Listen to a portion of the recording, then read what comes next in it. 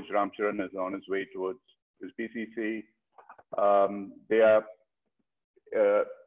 sometime early next year, they will be starting a program called the Selfless Coach, which will be a mastery webinar for 30 hours. And today we wanted them here to present some backdrop of that particular program as well, and also take us through a transformational journey in terms of coaching. Something that really attracted me to the work that Kelly was doing was with horses. She lives in New Mexico. I'm not quite sure, maybe Albuquerque, somewhere nearby. And Ram Charan introduced me to her.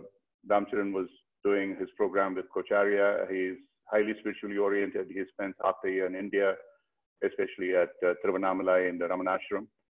And I got to know, I work with him closely on several programs in terms of directing them towards certain, let's say, pragmatic aspects of spirituality, which may escape my not so pragmatic Eastern mind. And he introduced me to Kelly in terms of the work that she was doing. And I was truly amazed because not that I grew up with animals, but thanks to my wife who did, I was introduced to the pleasure of working with animals, be it cats, be it dogs, be it whatever. And someone working with horses, my only experience with horses was when I was trying to feed a horse a sugar cube and the horse caught me in a vice-like clamp. I nearly broke my wrist. So quite a bit of an effort to take it out. Fortunately, my sister-in-law was, she was the one who was breeding those horses and she knew them and got them to open their mouth and let me out. But the intelligence of these animals is amazing. Very often I think they are far more intelligent, emotionally intelligent human beings, and I think they are. And the kind of work that Kelly is doing by putting people in touch with these animals and get another part of them to emerge, as it were, in true spiritual sense is truly what we need as coaches.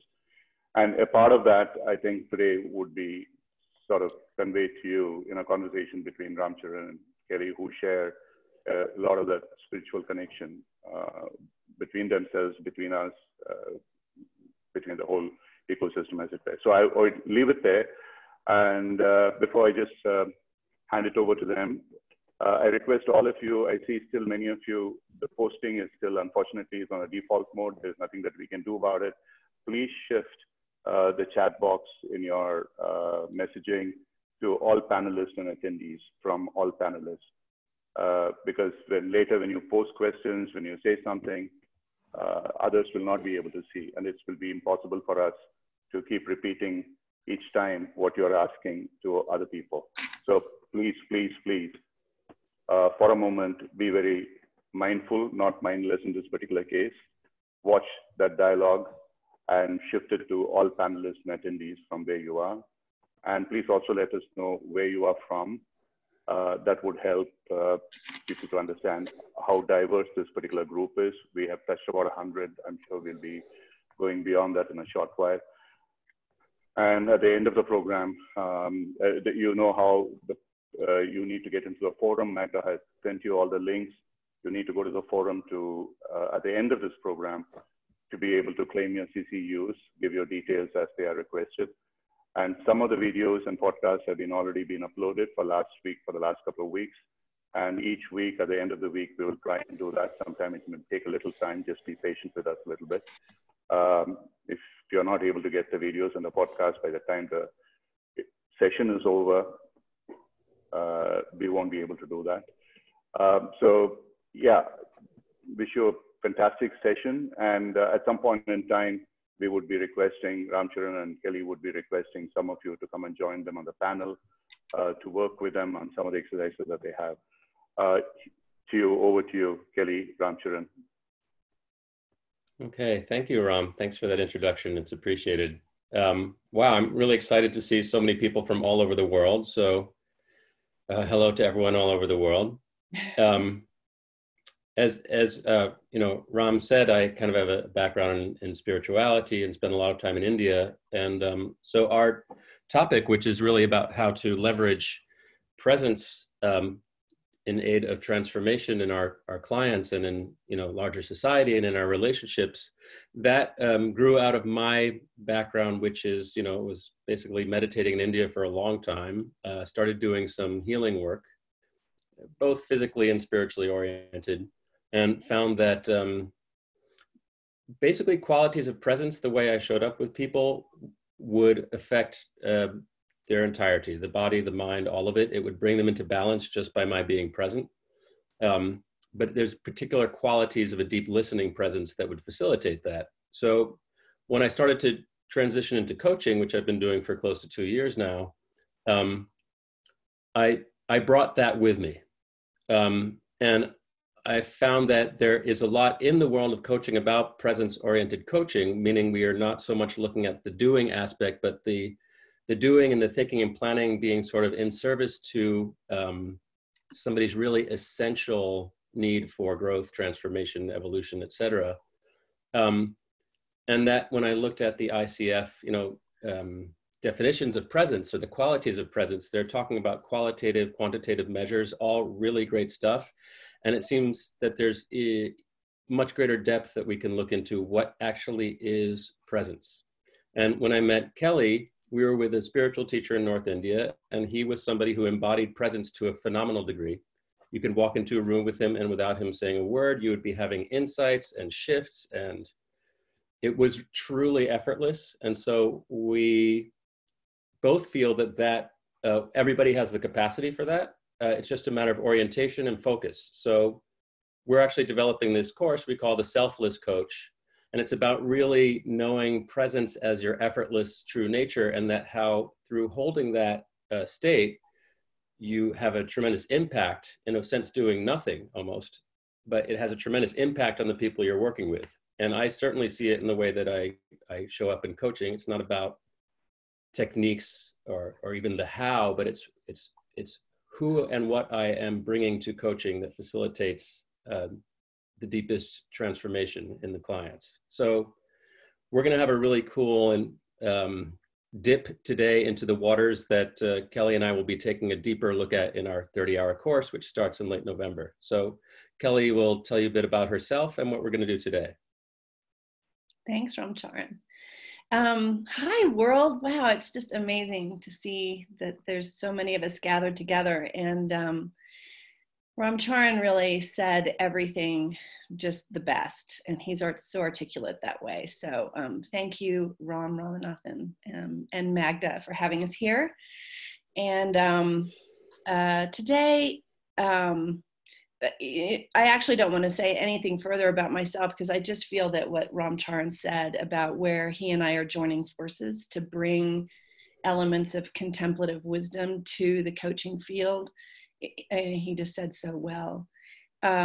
Today we thought we would just have a broad brushstroke view on some of the models that are out there that point to presence, that kind of circle into presence, that can meet people in that mental place and take them to a place of presence.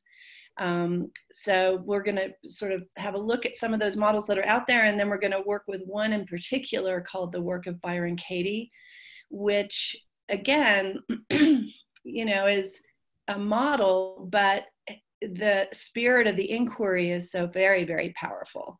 So if you've done the work before, it's always wonderful to do it again. If you've not experienced the work, then we hope that you enjoy it and find that it can be very transformative. So yeah, so should we just carry on from there, Ram Charan? Should we move on and get going? Let's get going. Let's start. Cool. I've got a slide for us all here. Okay.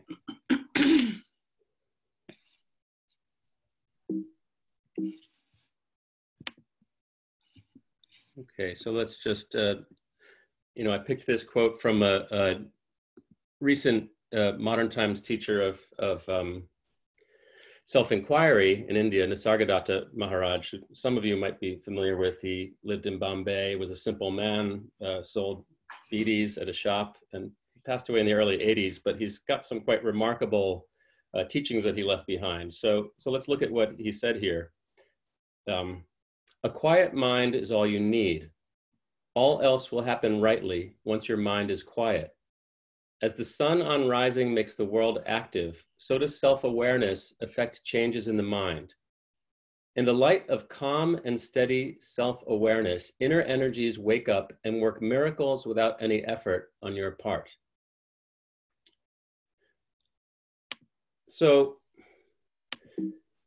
we picked this quote because, it feels true. It seems to be our experience, particularly in meditation and contemplative work. It's about coming to that place where something arises from within. We don't even know what it is. It's always emergent. It's always fresh.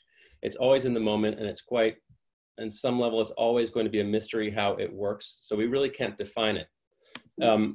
But we'd like you to consider a question, to really start. And I'll read the question to you twice, just so you can be with it. And if you want to sit with it and then put in the chat box if you have any response to the question or, how that hits you. And it's that what if you could leverage enormous transformative capacities in your clients by your mere presence? And again, just take that in as kind of a possibility. What if you could leverage enormous transformative capacities in your clients by your mere presence?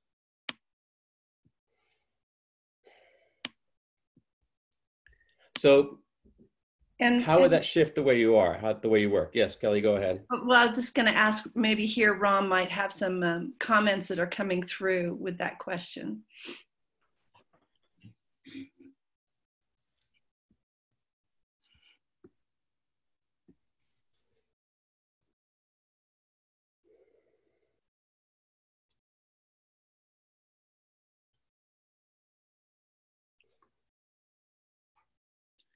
What sort of questions arise for you when you think about that? When you think about that, just your presence, just being there with even no questions, would make a transformative change. Yeah, also check your response to the question. Does something in you doubt that that's possible? Does something in you, what does that evoke as a response?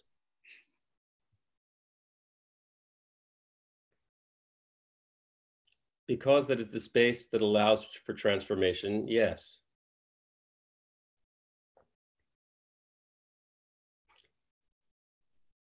It would be unbelievable, but could have amazing, phenomenal impact both on me and the coachee. And here's a nice one. Sounds like the coach needs to be so vibrant that his energy level influences the client. So yes, certainly, and we're going to be doing a lot of work in our course on what does an energy level of one person, how does that influence another person? We've got a whole class on that, on kind of field resonance between people. Presence can be clearly felt even if the person is no longer in physical form. Yeah, so some people here have a connection to that. Pre-sense. Very nice. Coaching via silence is ultimate. It means no boundaries. Okay, yes, thank you, Chetan. Very good. That's something I was going to say myself, that coaching across boundaries, if we look at what is the commonality across any boundary, it's the fact that all things on either side exist. They are present. And it may seem ridiculously fundamental or unimportant, but in fact, it is presence in its most pure sense that unites everything. Okay, good. Let's have time for just a couple more here. There's a lot of good ones. There's one thing that that Ram said to me on a mentoring call that I will never ever forget, and I will share with all of you. He was mentoring me for my MCC assessment, and he said, the coach is very vulnerable. And that was very powerful for me, because when he said that, there's such a vulnerability to just being present, and and to lean into the sufficiency of that presence. So to me, that presence can feel very powerful, but it can also feel very vulnerable, because I'm not leaning into everything I know or all the clever questions. What else do you see there, Ram? Yes. Presence doesn't mean physical silence, Pankaj says. Total agreement with that. It is unaffected by activity or quietness. So the reason that an inner silence is helpful in coming into that state is because it creates an entryway for presence. But once that connection with presence is there, it facilitates any activity. It's really not disturbed. So it also, without going too far into it, that can lead into a more tantric understanding of presence-based coaching, because where action and actionlessness are not really so different, there's an energetic dynamism that comes into play in people's transformative process. Now, I can get very heady talking about this stuff, but that's way I can describe what I experienced. Right. Shall we move on to some of the models and then let everybody experience some of the work? How's that sound? Yeah, totally. Let's do that. Okay, great. So thanks everybody for being so engaged. So we wanted to give you just a broad brushstroke on some of the models that are out there. We're going to throw up a few slides so you can see them. And then we'll get to work with the work of Byron Katie. Please take a moment to, if you don't have paper by your side, grab a journal, grab some paper, grab the back of a napkin, because you're going to be doing some writing. So for the work of Byron Katie. So be sure that you have paper with you. What we want to share about these models is they very much are like that proverbial finger pointing at the moon. They're not the moon. I have seen over the decades of facilitating people that it's very easy for people to get caught on models and stay with models. Models are meant to kind of liberate consciousness rather than kind of make it narrow. So it's with this spirit that we share these models with you. There is a spirit of inquiry that, when earnestly asked, either of oneself or to your client, or the client asked of themselves, that can liberate deeper presence and sort of take away some of the obscurity that can seem to get in the way. So I'm going to just share some of these. So here's our first one here. Yeah, and as we share these, just bear in mind, you might want to look at not only understanding each model, but what are the commonalities and differences? And this is going to be a very brief overview here, just really a couple of minutes. Brief. Theory U, many of us have done a lot of work with, and thanks to Ram, he's really brought that into Coacharya and our experience. Otto Scharmer's work, great model for transformational change. And starting, he uses the U model, you can see on the screen, kind of dipping down into consciousness, suspending, basically letting go of sensing in, observing, letting go of your past, letting go of whatever model is there, and connecting with the heart, and then going into what he calls presencing, really contacting what is it that wants to emerge, and not in that place, not basing your experience on the past or the future, but just being with what is. And slowly a shift happens where something starts to come into consciousness, the future starts to emerge. There's a prototyping where the cognitive mind is brought back in, and then there is moving into action. So it's just a really nice way of describing this shift where we drop the past, drop the doing, let ourselves sink in, not know, and then be with what emerges and help bring it into manifestation. So that's one model, and that's a very deep model. All these models you can go way into. Mm-hmm. Yeah. This one comes from the 15 Commitments of Conscious Leadership. And basically there's 4 quadrants. To me, this is very much the victim stance. Life is happening to me. But the next sort of evolutionary step, and these are all mindsets, of course, they're not people, is by me, that I am able to manifest things in my life. But then there's an even deeper evolutionary step, through me. Life is happening through me. Events happen through me, which is a lot more surrendered. And then there's as me, which is life is me, a sort of oneness state. And so the folks at 15 Commitments use this model for people to track where they are in any given moment. Am I in a to me moment, or a by me moment, a through me moment, or an as me moment? this is very useful. And again, you don't have to stick to the model to make a kind of inquiry as a coach. So yeah, that's another. Shall we move on? Whoops, sorry everybody, you're seeing my screen that you don't need to see.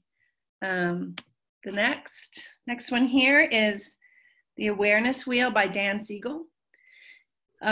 This model represents pure awareness as the hub, and the things that we are aware of as the rim. So we can be aware of things set through our senses, through touch and taste and smell, or the interior of the body, or interconnectedness with another. So this is sort of a mind map that maps where an awareness can travel.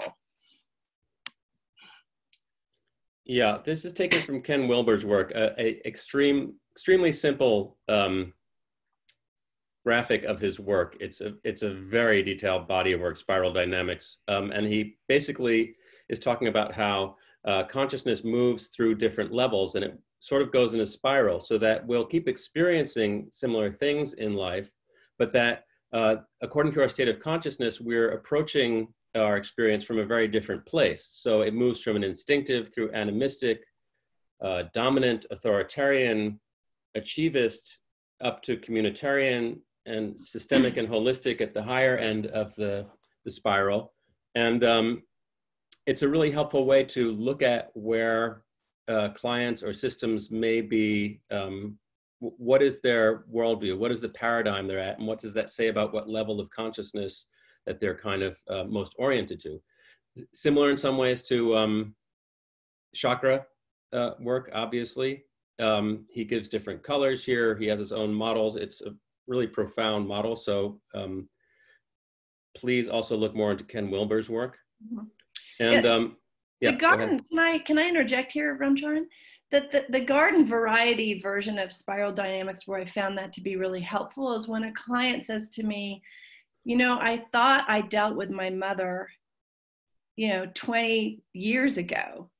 Well, that's because they're dealing with their mother issue from a completely different perspective now. So we often loop back and revisit issues, but from a different consciousness level. And that sort of helps people to relax, that they're not moving backwards. In fact, they are making progress in their life. Yes, that those circles are upward. Right. Yeah, and one thing I just want to point out about these models is they're, in a sense, maps of experience and also maps of evolution. So there's a distinction to be made between, the process of consciousness and the evolution that people can make, individuals, organizations, systems can make. And ultimately, though, presence remains untouched. So us holding that space of pure presence as coaches and helping sort of facilitate our clients be in that space in themselves, that is really bringing in what's often called the space of possibility or pure potentiality, so that the consciousness wants to evolve. So these models are both about presence and about the interplay of presence and process. So I'm just curious, Ram Charan, if other people have any other models they want to throw up in the chat that we could just name out loud, that are powerful and useful, that anybody would like to share. Yeah, or anything else that has been, any insights or sharings you'd like to bring in.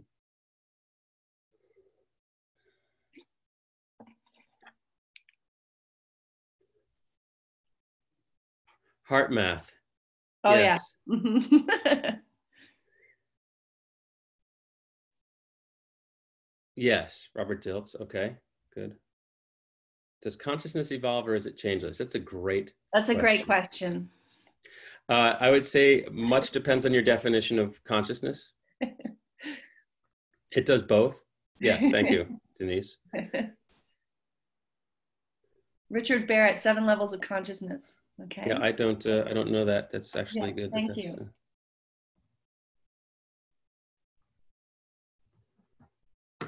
So anyway, there are a lot of models out there. 3 Principles of Sydney Banks, yes, also. Right, great. Terrific. Thank you. I found that the more arrows I have in my quiver, just the more I can kind of navigate other people's language and currencies that they're dealing in. And it just makes for a much more dynamic and juicy conversation. What's the Brahma Kumaris?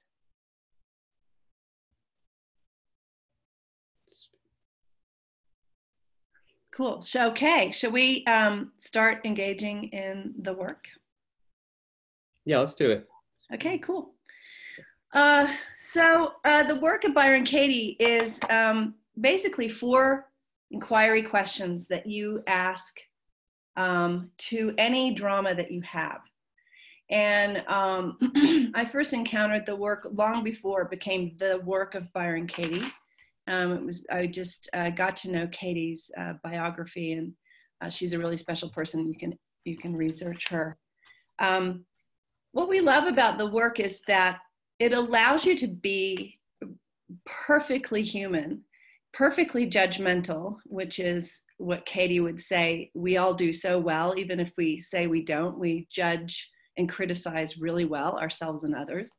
And so it allows us to start right where we are in the drama, like right in the thick of the drama. And then to that drama, there are a series of questions to earnestly inquire into. And those questions start to peel away the appearance of veils that leave us with something much more empty, much more present, much more true to who we are, however we define that. And so I'll just throw up a slide real quick to show you how it works, and then we're going to start doing it ourselves together. Yeah, and if I can say, this is it's related to a question that just came in, that what makes it important for a coach to have models to create presence. So presence is not something that's created. Presence is your fundamental nature. It's veiled by beliefs, by habits, by identity, all these things that we hold in the mind. So it's really about undressing presence. And the models are just a way to kind of help look at your own experience and your client's experience in a way that points out where is your presence and where is it distracted possibly by non-essential functions. And by non-essential, I mean things that are not really the most essential to your nature. So it's sort of a way of navigating. And that also, before we go into Byron Katie's work, this whole question of inquiring into one's experience, the relationship to presence, is absolutely key. If you look at, if you're familiar with Ramana Maharshi, he used to tell people, just ask, who am I? That is the heart of inquiry, and that brings people into a state of tremendous presence. So much so that actually they don't even exist as people at that point. One exists as that state of presence. So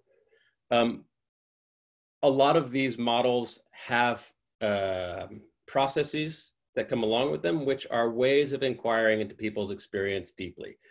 Byron Katie stuff that Kelly's about to lead us in is absolutely brilliant at that level, as many of you will experience today. Mm-hmm. That was a great question, actually. And, you know, I find my experience is that we are encouraged to meet people exactly where they're at. Sometimes someone is really ready for a question that is as powerful as who am I? Sometimes that's a violence to go there. Sometimes people have to be met really in the thick of their drama. And that's very compassionate. So, okay, so I'll share this. So here are the 4 questions. Is it true? Can you absolutely know that it's true? What happens when you believe that thought? Who would you be? And I just add, what would life be like without that thought? And then you turn the judgment around. So we're actually going to work with this right now. And here's what I'm going to invite you to do. Get out your piece of paper and think about whatever's kind of got you right now, and we're going to invite you to be really spiritually incorrect, to really let your inner critic, your inner child completely off the leash, and go for it. It may be about a politician, it may be about your husband or your wife or your best friend or your colleague. So think about something that's kind of got you right now, and write just a paragraph about what that scenario is. In my example, I'm going to bring up, my husband has all these chores to do around the house. He leaves tons of them unfinished. I always feel like I have to nag him to get them done. I wish that he would listen to me. So this is where I'm going to go, just as an example. But here are some very specific sentences I'm going to invite you to write. The first sentence is, what should they do? What should they do? Or what should they not do? What should change about the situation? So you can write this down and then you can flesh it out, because we're going to give you about 10 minutes to write. What advice do you have for this person or this scenario? In my case, they should just not be so busy that they can't pay attention to what needs to be done around the house. They should take better care of themselves, okay? What advice do you have for them? What do you need them to do so that you're happy? Again, please don't be spiritually correct here. We want you to really go for it. Yes, don't be polite. Don't be polite. What do you need them to do in order for you to be happy? I need him to just listen to me. I need him to get these things done. I need him not to leave so many things unfinished. And what are your complaints about this situation? He never listens to me. He is moving too fast. He doesn't take good enough care of himself. Okay, so you can see where I'm going. So what should they do? What do they need to do to make you happy? What are your complaints about them? What advice do you have to give them? And what do you want from them? Okay? And there was one question, which is a good question. Can it be about myself too? Yes. Yes, it certainly can. Yeah. I should be making more money, whatever. So yeah, go for it. If you want to go totally nutso on self-judgment, that's awesome. Okay. Are there any other questions? And we're going to give you, let's give them 10 minutes to go for it. Hey, Ram Charan, do you think that's too much time, or what do you reckon? I think, 10 minutes, and just be as petty and judgmental as you can. And really. Okay.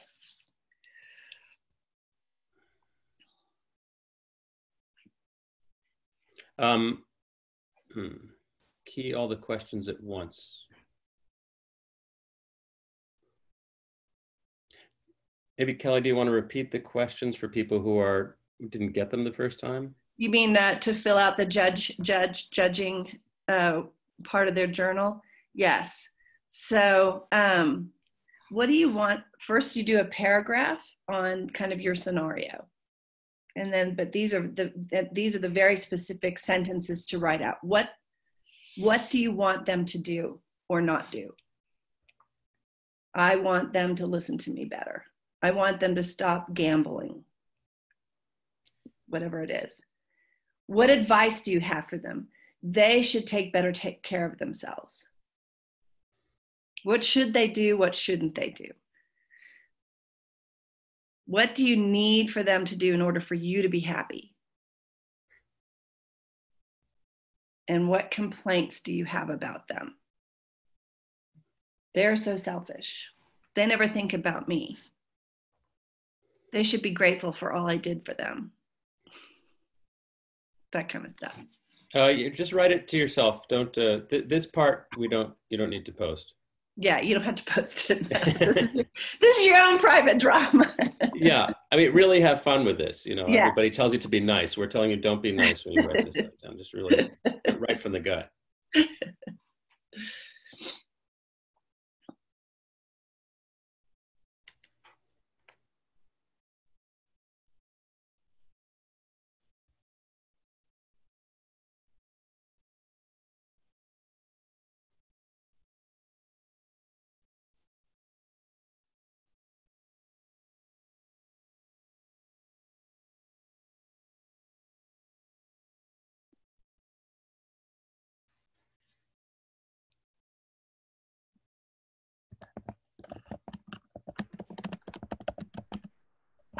Kelly Ram Charan, do you want them to stay silent for 10 minutes, or do you want them to answer these as they go along? Somebody has asked. We're wanting them to journal this, you know, this scenario, this drama that they, so to write down, you know, what the scenario is, and then what the person, or what they should do, what they shouldn't do, what they need them to do, that kind of thing. We're just giving them a chance to sort of flesh that out before we apply the inquiry to those things.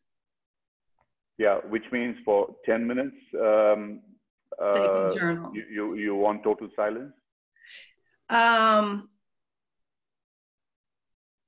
If it helps them to write down, to journal a little bit, that's fine. Sure. Yeah, Kelly, if you want, you can just, you know, put the placeholder slide, and we can, that'll give people more of a sense that they can be in their own process for a few minutes. Okay. Yeah, you said about muting. You can mute yourself, Ram Charan, Kelly, both of you. Okay. You have the mute switch. You just have to mute and then unmute yourself when you're ready.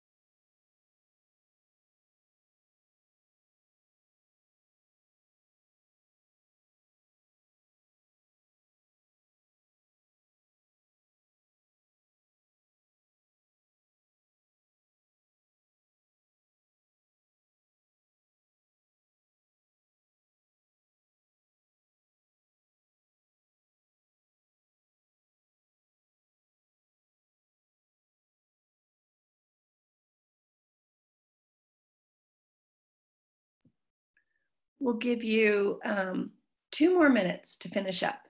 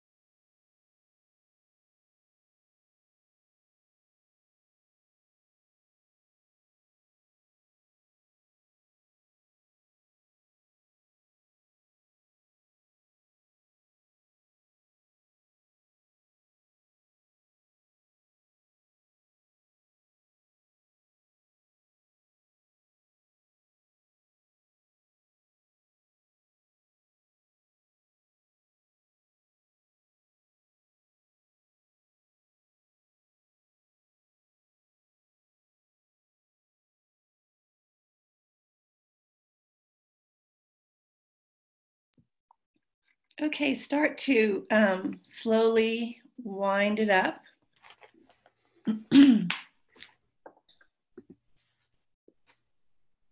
Great. So we will ask for a volunteer to come and do this with us based on what they've written. But before that, we'll do it a little bit together.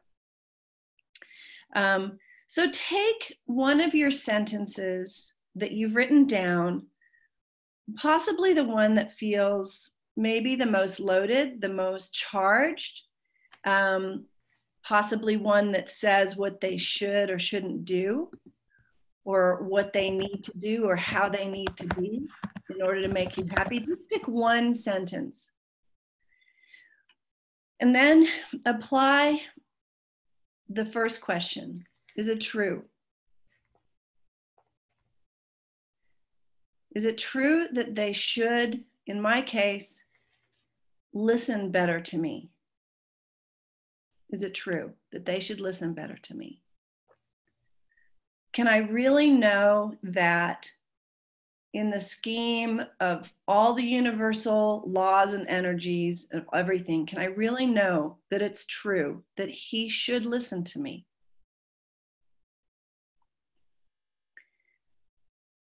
So when I ask myself that question, I don't know that it's true.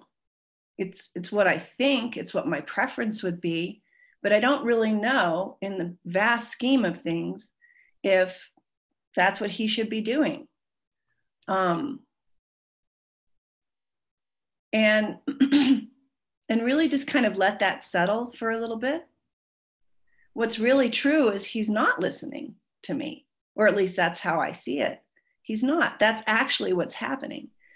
And as Katie would say, when we argue with reality, we suffer. So he's not listening. That's what's happening right now. So what happens? How do I react when I believe that my husband, my partner, should listen better to me? So ask yourself that third question. What happens? Who are you when you believe that thought? They should listen better, or they should whatever. What happens in your experience? Kelly, do you want to put up the slide of the 4 questions again? Sure. Yeah, great. That really helps guide the inquiry. Yeah, thank you. So is it true? Can you absolutely know that it's true? And what happens when you believe that thought? Well, for me, I start to separate from the person I care about. I get angry, I get resentful. I stop listening to them. That's some of the things. I start to suffer. Anyway, so really flesh it out. What happens when, in your experience, when you believe that thought?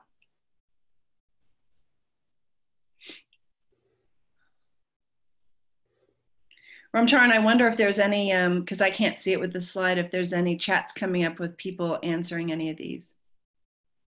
If not, we'll move on. Just when you argue with reality, you suffer. Someone says this. Yeah. Actually, Katie, who originated this work, says when you argue with reality, you lose, but only all the time. Yeah, right. But only all the time. Yes. You get reactive. Right. So, yeah, and please feel free as we're going through this, if you're having any insights or responses, to share. Wow, when I believe this thought, oh my God, my stomach clenches and I want to get revenge and I'm angry at everyone. Whatever is coming up for you in this process, please share. Have more expectations. Yes. Yes, great one. I have more expectations. Okay, here's a question. Yes, it is true. Then what? That was my confirmation. So I'd be very curious to know what is true. Do you want to do some work with Kelly? Would you like to do that? This is from Denise, if that's okay. Well, I'll tell you what, let's pause, Denise, for 1 second, because I love the ones that are really true. And Denise, if you're okay, we'll keep going through the process. And then if you'd like to get on, we can play with this. Who would you be, or what would life be like without that thought?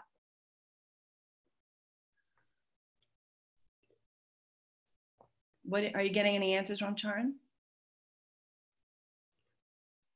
Still getting answers for number 3. Number 3, that's a juicy one. It's a juicy one. So yeah, so take a moment and just shift back and now look again. Look at question number 4. Who would you be, or what would life be like without that thought? Or let's say without that belief. Who would you be and what would your experience, what would life be like?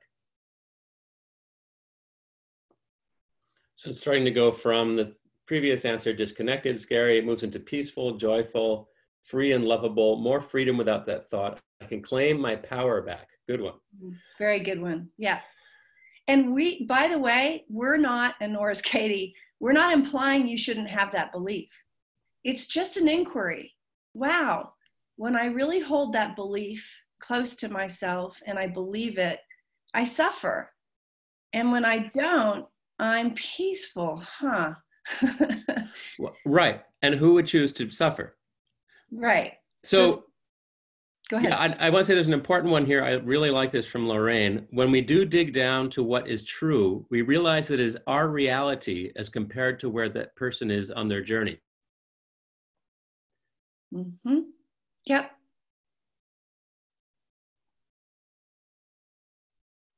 Anything else you want to share, Ram Charan, and then we'll talk about the turnaround. People saying peaceful, sync, flow, freedom, the normal, loving person I already am. Okay, good. I think that's awesome. Feel free to keep sharing. Great. Yeah, let's go to the turnaround. This is really nice. Great. And again, as coaches, these are you can ask these questions in very non-synthetic ways, right? You can be very organic with how you ask these questions, but they're beautiful questions and they're very open-ended. So then there's a thing called a turnaround.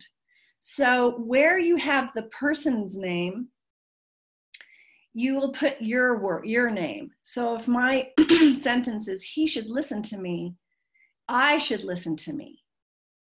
And just feel what that does in you. Is that not as true or even more true? Do you listen to yourself? I should listen to me.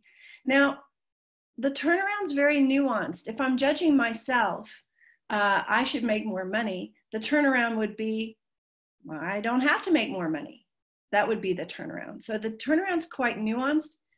And when you turn it around, it can also be non-linear, meaning I should listen to me. Well, if I listen to me more, I might honor myself more. I might honor my values more. I might not be so critical of others, or I should listen to me, listen to all my judgments and how much suffering it brings me. So turn your sentence around. Some turnarounds are, my partner does listen to me. That's another turnaround. What are some of the ways he does listen to you? And another one possible turnaround for self or other is, let's say, I should be more together. Well, I shouldn't be more together. So there are numerous ways to start to flip these sentences around. Mm-hmm. And we'd be curious, again, keep posting feedback. What sort of insights open up as you do this turnaround? Mm-hmm. Would you say the judgment is my projection? That's a very good question, Shanaz. Would you say the judgment is your projection?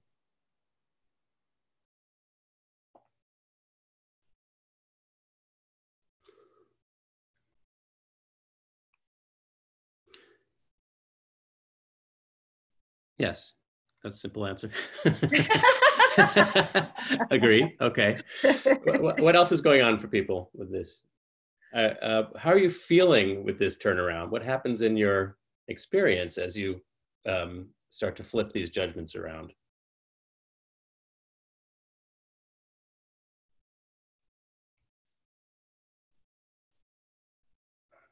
Higher awareness. It can be an aha moment. How can I be responsible to change the situation? Great. Less judgmental, more at peace. Turned around. They offer self-awareness. Easy to expect from others, but difficult by oneself. Well, there's a lot of answers coming in. This is great. Love this degree of participation. More accepting. Open up to possibilities and curious.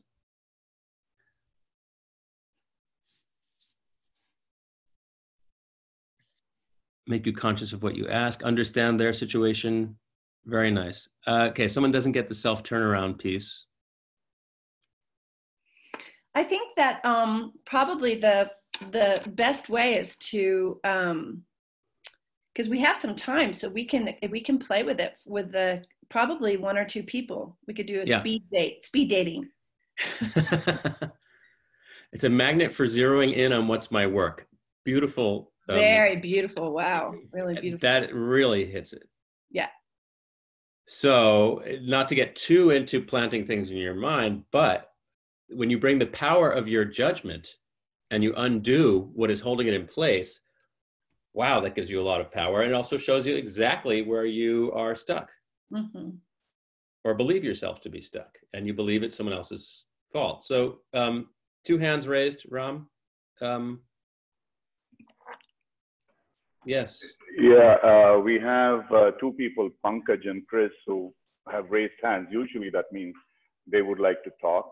I asked them whether they have any questions they haven't answered. Okay. Yeah, it's or they'd like to volunteer. Is that what they're doing to do the work with us? Pankaj says it's a mistake. I have no idea, because I did ask whether they have any questions. No, it must be a mistake, Pankaj says. Okay. Denise? I don't know whether Chris. Do we want Denise up here? Yeah, Denise, if you want to, then you just ask Magda. She would promote her to the panel. Come on up, Denise. Yeah, Magda, could you? No, she said. Yeah. No, okay. So okay. There are two others who have raised their hands. Priya. Chris and Priya. Yeah. Okay. Okay, I respect that, Denise. Priya says yes. Yeah, okay. I think Magda would have to do the needful. That's okay, Denise. That's totally fine. Yeah. Thank you, though. And Denise, we can talk about the true piece too, because it does come up for people. So we can generically address it. Yeah. So. So who's our person? Who's coming up to play with us? Priya, you wanna? There you Hi, go. Priya. Hello, this is Priya from India, Mumbai. Hi. Hello. Hello. All right, so I did put down the description as you suggested, and I did it for myself. I first started doing it for somebody else, and then I said, when you said there was an option for doing it for yourself, I quickly jumped to that because that's what I'd really like to work on. Okay, very good. So tell us your drama with yourself. The drama with myself is that there is qualification, there is experience, there is already some amount of, reasonable amount of work done. And yet I am not able to consolidate and build my business to the point where I'm feeling the sense of confidence and the sense of, I'm doing it all. There seems to be an inertia. There seems to be the sense of, not doing enough to, garner whatever I can garner from the world, and also share with the world, like with abundance, the fact that you're in a coaching space, you want to be able to, reach out to more people, help them lead more high potential lives. And while in doing so, wanting them to lead the high potential lives, I sit and question myself, am I leading my life to high potential? Am I doing enough myself for my career, my own self? That's where I was. That's my situation. Okay. Yeah. And what are your judgments of yourself? What should you or should you not be doing? I shouldn't be bloody procrastinating, and I should get on my ass and get on the road and do business development. Why? Sorry, am I not doing that? I'm sorry for being profane. Yeah. So can we pause with that one? That I should get off my ass and get on with this and get on with the best. Quit procrastinating. Okay, great. So thank you so much. To add here, the procrastination probably stems from fear that there is a sense that it would go to wane. I would not be good enough and I would not make success. And so I sit back, find excuses to not get out. So you're not good enough. Is that true?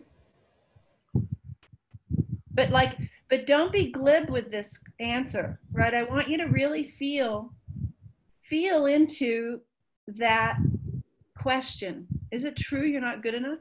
Can you really know without a shadow of a doubt that you're not good enough? No. And when you believe that thought, even subtly, that perhaps you're not good enough, when you entertain that doubt, what happens to you? Well, I, sort of want to get into my shell. I don't want to do nothing. I want to sit home, do lots of other, pretend work of trying to develop proposals, develop ideas. But I'm not going there meeting people, you know. So because you have that sense, because I have that sense of not being good enough, I keep sort of saying, okay, when this happens, then I'll go. When this happens, then I'll go. You know, when this milestone happens, then I will keep going up. Right. So you can see that, like, by not really addressing that belief, by not really looking it square in the eye and asking, is it really, really true? That it creates a whole kind of universe of events that follow afterwards, where you feel like going in your shell, and then you don't quite do the things you wish you would do, which keeps reinforcing the belief that you're not good enough, because if you were good enough, you would do it, right? Mm-hmm. So what if you just for a moment got really present with the possibility that that belief weren't in your body, mind, heart? What would that be like? Wow, that would be awesome. I mean, if I were to put this thought just outside of me, then the world is my oyster then, you know, so. Right. And so can you see a reason, just one small reason, to drop that belief that you're not good enough? And you don't have to drop it, but can you see a reason to drop it?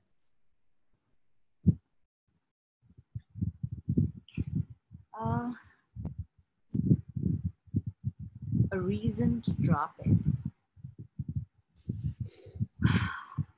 I hear that without it, the world is your oyster, and with it, you climb into the oyster.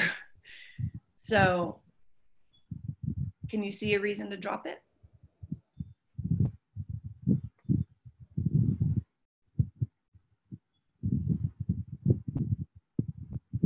Help me, Katie, a little bit. Say again, Priya, I didn't hear you. Yeah, I'm not able to find the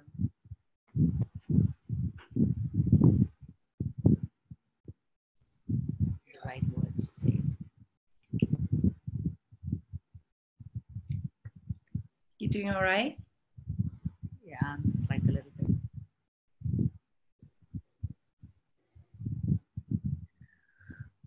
We somewhere a thought comes into our consciousness that says, I'm not good enough.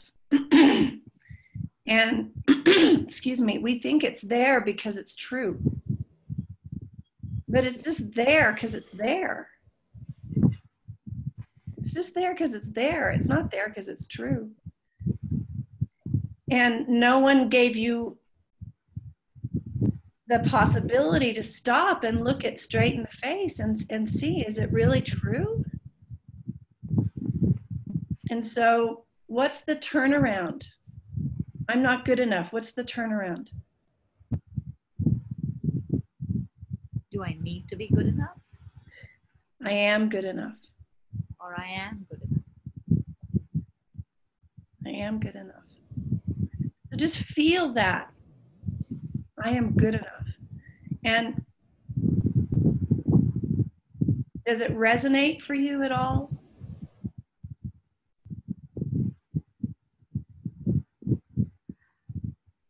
I'm not so sure right now yet. Is it okay if I come in here for a moment? Yeah, go. There's a piece in this, you know, if you really look at the third question of who or what would I be without this belief, just to come back to there, if you want to do that for a moment, Priya. Yeah. When you see that this is just a thought, it's just a belief, an unquestioned belief, and that in questioning it, you have seen that it's not true. Before you go to replace it with another thought to try to counteract it, just be in that place of possibility of, okay, who or what would I be without this thought? And as you said, the world is my oyster. Can you drop into that space again of not believing this thought to be true, not holding this thought, not identifying with it? Yeah. Yeah. Beautiful. Yeah. Then can you speak from that place? Who or what are you? Yeah, enough. I'm enough. Oh, Yeah. that's so beautiful. Beautiful. Yes. Lovely. And Priya, your your presence when you say that is so moving that I feel emotional. That's how powerful that is. And thank you for being so vulnerable on this call. That's really, I really want to honor that. Thank you. Thank you, Priya. Thank you so much. So we're gonna let Priya just have some space. Does anybody else wanna come and play? Perhaps with one that has to do with another person and not themselves. Priya, are you okay to hang in with us? Okay. Thank you so much, Priya. Thanks, Priya. Actually, Ram Charan, why don't you read some of the comments right now first, and then we'll play with another person. A lot of thanks and support going out to Priya. Yeah. Narrative. How does the narrative serve me? Was a good question from Shanaz. That is very much what this is about. That could be part of the inquiry. Mm-hmm. And Denise says, narrative helps us to evaluate in a different way by activating our prefrontal cortex. It certainly helps us to evaluate in a different way. It can also often not be true. Mm-hmm. And so would you want Shanaz on the panel, Ram Charan, Kelly? That would be great. I'd like to say something about narrative because that was really rich. Yeah. Okay, let me see if I can do that. Otherwise, okay. Yeah, Magda should be able to do that. Narrative is very powerful. Okay. And narrative Shanaz is on the panel, yeah. Okay, great. Thank you, Ram. Narrative is very powerful. Narrative can, elevate us to other possibilities. For example, I've stopped saying I'm busy. I was so busy. I've stopped saying that word. That was like, that narrative was so awful for me. Now I say I live such a full and interesting life. But I'm always interested to know whenever a narrative starts to limit me, it feels too tight. Ultimately all narratives are too much, right? And you can disappear into the narrativelessness. But yeah, I love that about narratives. Was there anything else? Kelly, yeah, as we go into Shanaz's question on narratives, there's one question there, I think, which would be very meaningful. Yep. Anita has a question: what permission can I give myself when I think this? I mean, whatever that thinking is. Letting go the thought that I'm not good enough, letting go something else. We all feel invalidated for some reason, and we believe that someone has to give us the permission. So what is this that would allow us to give ourselves the permission to think that we are good, that we don't need anybody's permission? That's beautiful. So I'll answer that a bit, and Ram Charan, I think you'll have a slightly different perspective too. That's a great question. I'd actually like to hear the question again. Yeah, say it one more time. It's there on the chat box, Anita Sachdev, I think. What permission can I give myself when I think this? I guess what she means by think this is like the question that you asked Priya, for example. Right. What would make you think that you are good? Or what would make you give up the thought that you are not good, whatever? Okay. So yeah, great question. In my experience, it's sort of like what Ram Charan did with Priya. Understanding how much suffering that thought brings me is very powerful for me. And understanding that it creates suffering, and I don't need to replace that thought with a new thought. I don't need to suddenly believe I'm all powerful. I don't need to believe that. But what I can know is believing that I'm not enough really hurts me. So I can just not believe anything, but I can hang out in that place of, gosh, my experience without that thought is really nice. and really powerful. So I think I'll just be there for a while. You don't have to now suddenly believe you're like amazing. That's way too much to ask. What would you say, Ram Charan? I go back to Vedanta, actually. And again, back to Ramana Maharshi. And where somebody asked him, is sorrow a thought? And he, he's very absolute. He said, all thoughts are sorrowful. So this is the problem with trying to create relentlessly positive thinking, is that it's cyclical. As long as we're jumping for any belief about ourselves, we are in some sense disempowering what we are without a belief. And it seems to me the power of inquiry is to come to a place where you do not need to latch on to a new concept. Because most concepts, or you could say from an absolute perspective, any concept of who or what you are, what any situation is a limitation, is a facsimile, and it's not the reality. The point is to free ourselves, to liberate ourselves, and to spread that liberation to our clients by knowing that space in ourselves. And even to look at, well, what is it that says I now need to formulate a new belief? Is there a fear? I'm not enough without a new positive belief. Right. So the inquiry can keep going on in this. Yeah, that's beautifully said. Shall we play with Shanaz? On. Hi. I'm intrigued by this part of the conversation, and I'm integrating what previous webinars in this past week have taught us, and I'm looking at head, heart, and gut that the other panelists work with.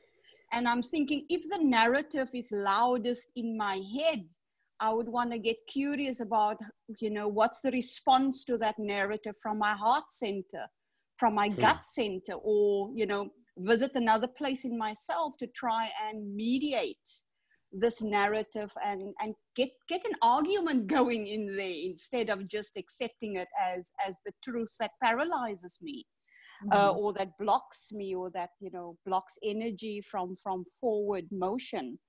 Or from just being another way with it. So that I find useful and curious for myself about where's the narrative the loudest. Right. And the other piece that we had recently on polarities, what's the tension between the fear, and you mentioned fear a moment ago, the fear versus the outcome, and you did it so beautifully.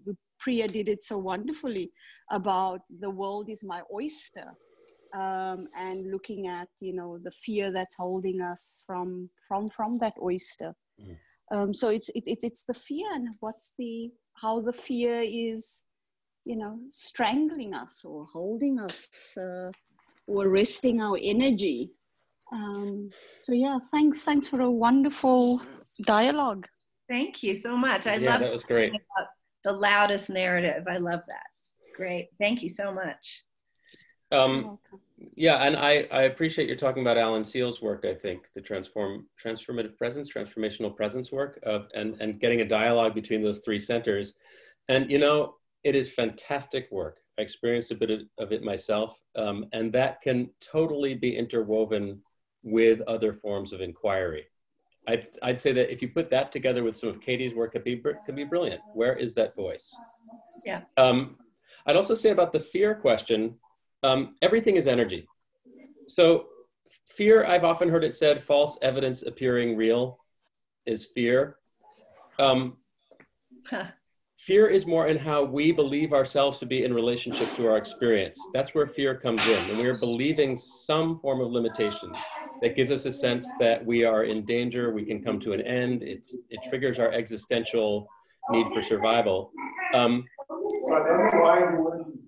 I'd say as long as there's fear, and yeah, thank you for muting. Shanaz, can you mute yourself, please? Yeah, thank you. Yeah, I'd say as long as there's fear, there is something that it can be inquired into more deeply. There's a discovery that can be made. So the energy often shifts from fear to, it expands into excitement, or you can experience it in the body, do this sort of somatic inquiry you're talking about.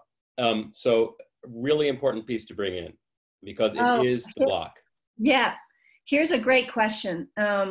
Love the comment that we need to liberate ourselves from judgment as to who I am. However, isn't it important that we have a sense of self to feel grounded? Yeah. Wow, that's a great question. I love great questions. Well, so I can always return to a sense of self.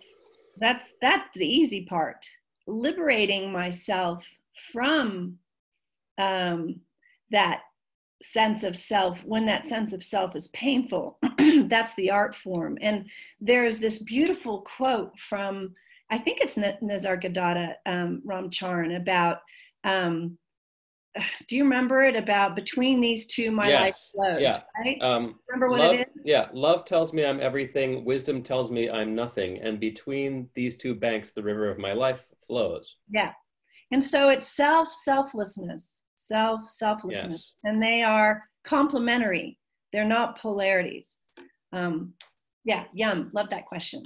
So let's see, we've got, it's at 8:11. Do we want to do, but there's more? I think we should just open the floor, Ram Charan. Well, actually, Kelly, I was going to say, I would love to pose a question because we have mostly coaches here, about how do you think that what we've been discussing today can increase your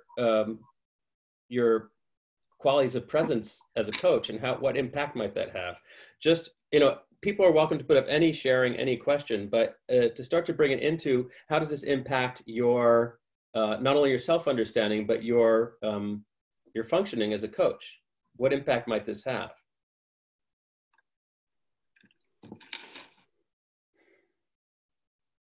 Oh, but aren't these thoughts an opportunity to question why we feel this way, reflect, learn, and grow? 100%. Also a great question. Absolutely.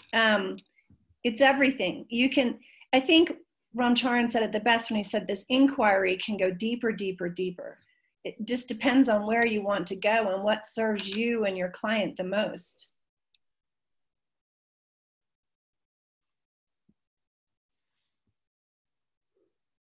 Can get to the real work quickly by using and asking these questions, yes. Mm-hmm. Exercise we did today seems to be more about handling limiting belief. Absolutely. Handling or transcending. Yeah. Although it doesn't argue, this is the beauty of this work, it doesn't argue with beliefs. Right. It's like, what happens? You just look at it. There's no judgment. There's not an agenda to get rid of them. There's no moral high ground to this work. Definitely not.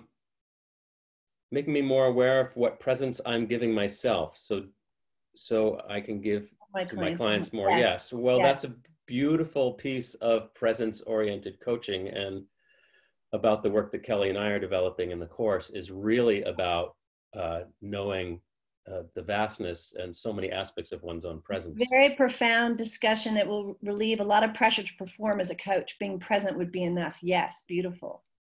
The inquiry allows one to peel back the onion and move back from the what is to the possibilities very quickly as it brings down barriers. Cool.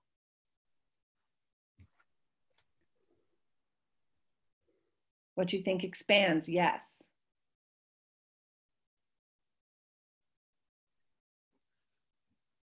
It brings up an amazing amount of self-conscious. I'm consciousness. Yeah, I was just going to say.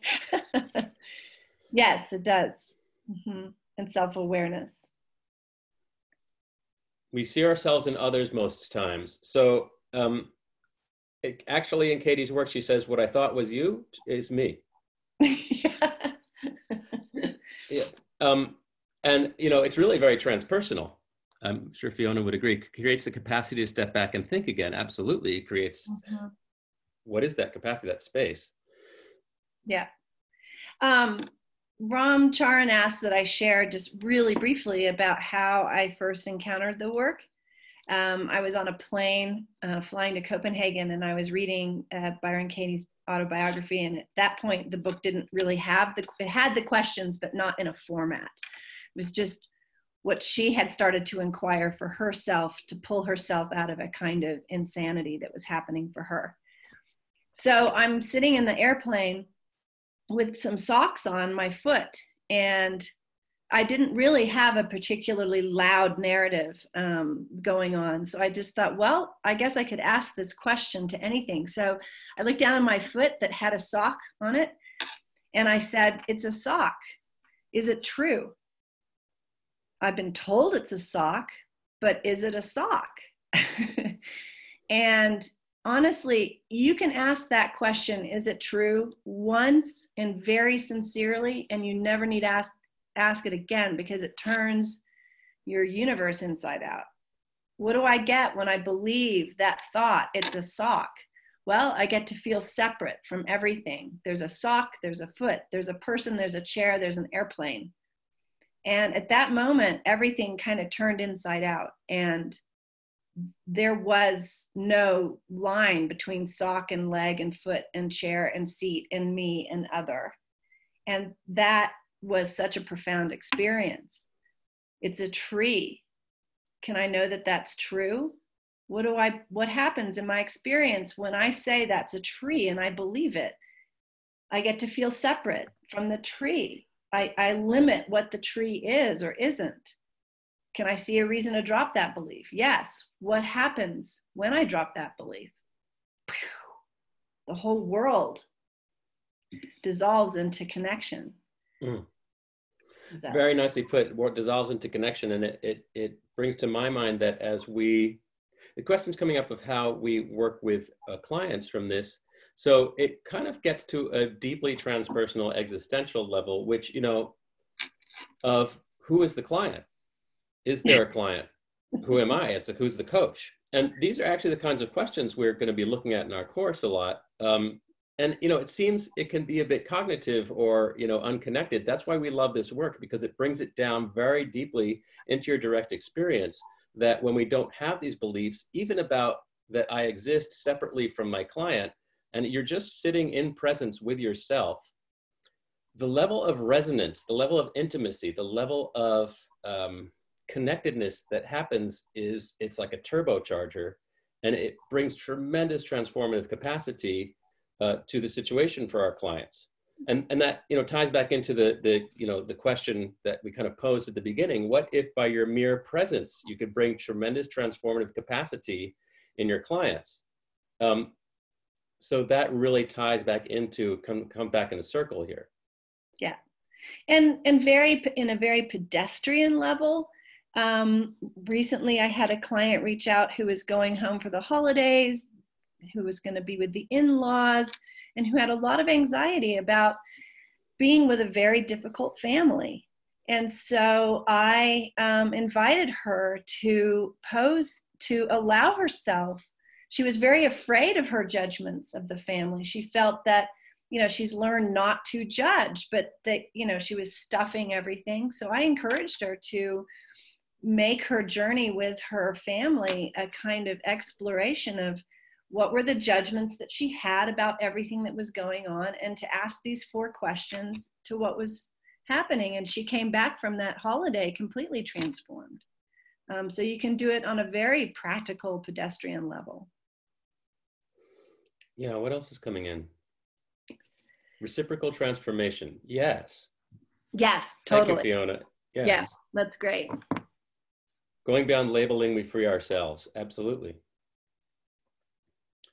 Yeah. So when we start to look at, this work is a gateway to a deeper level of self-understanding, which is about, really transcending limitations, and bring that in a very accessible way into our coaching work. This ties back into what got me starting this course with Kelly in the first place, is that there's a tremendous wealth of knowledge out there from spiritual and mystical and all sorts of traditions, as well as some modern scientific, neuroscientific stuff about accessing deep levels of interconnection, and how our experience is a reflection of consciousness, and what basically this is all about. And we can start to use those teachings, reinterpret them for coaching practice. For really depth coaching practice, there is a lot that we can bring in. And we've had some dialogues on interfaith stuff. really whatever you believe, whatever really touches you deeply can be brought into your coaching work in a very profound way. Mm-hmm.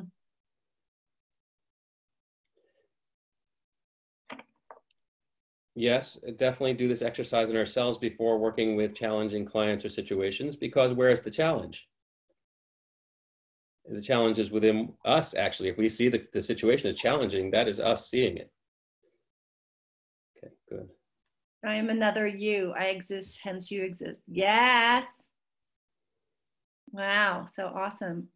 I think that Ram Charan and I really just want to open the doors of possibility, that the coaching field is really one that is a very spiritually deep service, that we can kind of, you know, go across all the boundaries and borders of what we think coaching is meant to be, and expand into, as Ram Charan said, the places that we love, the places that we feel passion, the places we've been inspired, and in our case, you know, so much in the Buddhist and Advaitic traditions, and bring that in, because it creates so much possibility.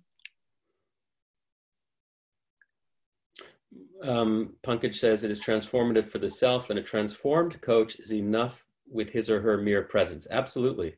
Mm-hmm. To be transformational coaches, we need to be in our own transformation.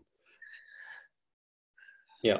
I'm intrigued about how to make a habit of going to presence quickly, especially when in the grip. Great one. That's a great one. Ram Charan, I think you're the dude for that. You're the major dude. Well, presence is never absent. So it's a matter of learning to recognize, and it's sort of like exercise. You know, you exercise, you get your muscles, and you know how to respond quickly. So I think this is also something we'll touch on in the course, of what sort of daily practice can you bring in your life that familiarizes you with the choice you have to engage in a situation or to inquire. So if you're really interested in that question, that very question, how to make a habit of going to presence quickly, especially when in the grip, that question itself will lead you to the answer. And I love what is aware of being in the grip, and be with that's aware. Then the grip doesn't have to go anywhere. Something's aware of the grip. What is that something? Yeah, and that may seem like a small point, but actually it's huge. When there's, again, no judgment, no arguing the reality. Okay, a grip came up. Do I really know that it shouldn't be there? No. There's no argument with it. Being is enough, yes.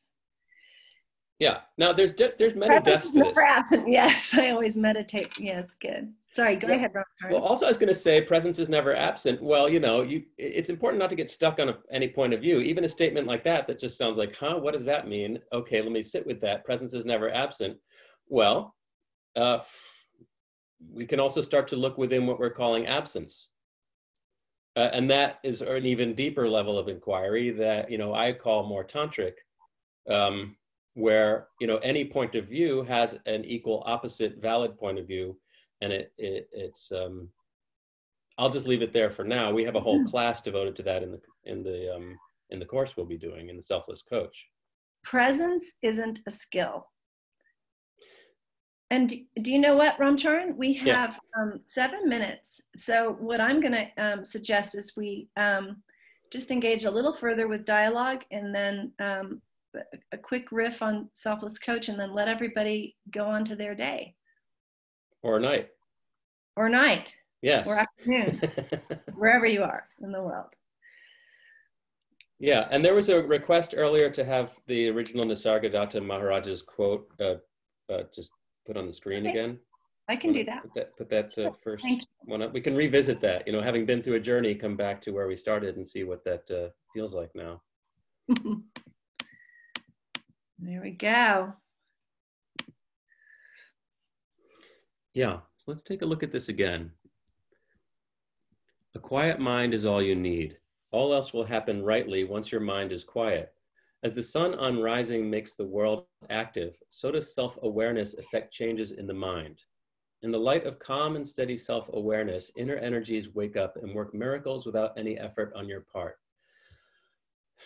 Now, I don't know about you, but as I read this now from the place that we've kind of shifted into through this work today, there's something inside that loves this statement. There's an ease, there's an effortlessness, and a sense that I don't have to do self-awareness. It's all we need to do is inquire a bit into our experience and into who and what we are and what is real, and self-awareness wakes up. Is there any other responses to that? Please put in the chat. Silence, even better. Okay. So Kelly, why don't we move a little bit into talking about our course we're developing? Okay. Thank you, everybody, so much for such vulnerable and generous sharing and participating. Yes, really. Yeah. So just a quickie about the Selfless Coach. Ram Charan, why don't you do it? Well, it's going to be really interesting, I think. You know, the sort of exploration we did today, where we bring in some theoretical and then go into some really experiential work. We're going to be working with a smaller group, so it'll be much more in-depth. There'll be a lot of opportunity for people to have a lot of direct work. And then to really, we're going to look through all sorts of lenses. We're looking at more somatic coaching. We're looking at the neuroscience. We're looking at, you know, how energy fields interact, what science can say about that. And then we go into something like we did today, and then go even deeper into, you know, really what is our core reality. And we start to move through different models like different types of tantras, what they can teach us about interchanges of energy, how to awaken energy in our clients through our coaching work. We're going to look at trauma and how that often blocks our nervous system feeling safe. And we're going to look at coaching as healing, which I'm very excited about that, and also about what different mystical and sacred traditions from East and West and indigenous peoples can teach us, you know, about ourselves and about interactions, and how that can influence our coaching. And we really want to support people in making their own discoveries, journeys of discovery about themselves, journeys to help them develop kind of more mastery level of presence. And, you know, even other than learning about these models and tools, let's see what kind of tools people can develop for themselves. So it's going to be a really great exploration. Plus, Ram Charan and I are tons of fun to be with. Yeah. So Magda's put up the link in the chat room, and we hope to see some of you with us. It will be very intimate. It will be, we promise, very transformative for you personally and professionally. And thank you so, so much for your time. Thank you, Ram, for letting us be here today with your amazing community. Yes, thanks, Ram.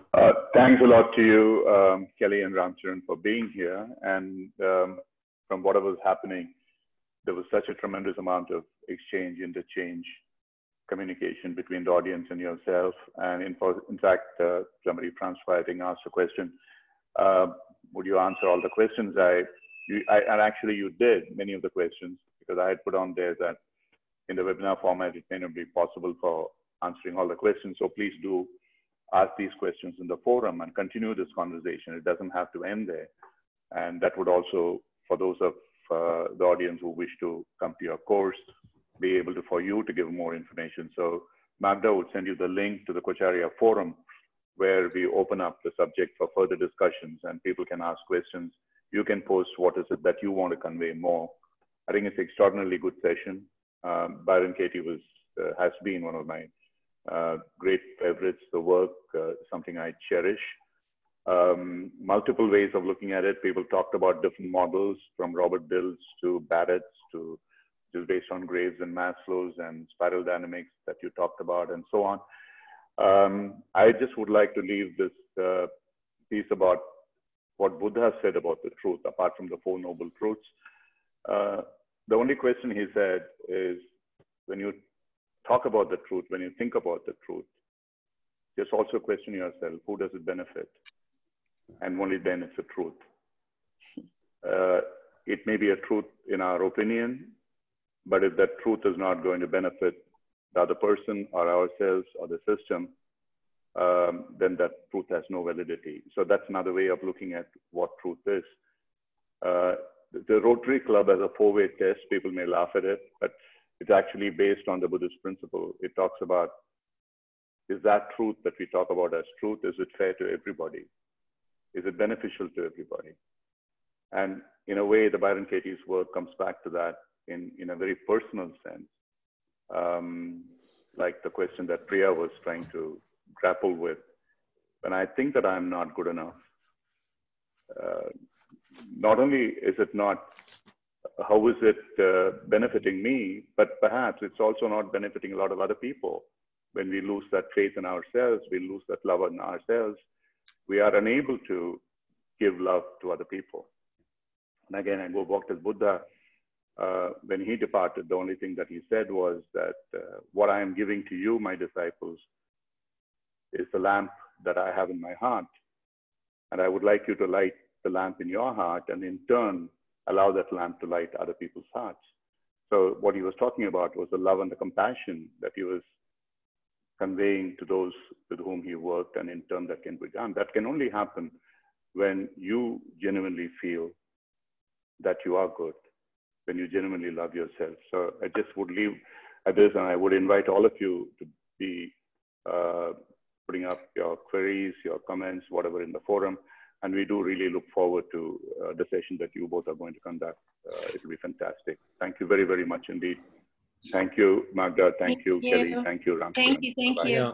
Yeah. Thanks, everybody. And also, please, people listening in, you know, as far as I'm concerned, feel free to contact me through Coacharya and reach out. And glad to continue, answer any questions or anything. So please. Yeah, me too. Great. Thanks, Ram Charan. Thank you, everybody. Brilliant. Thank you. Thank you. Good day, good night, good evening. Good night, good evening.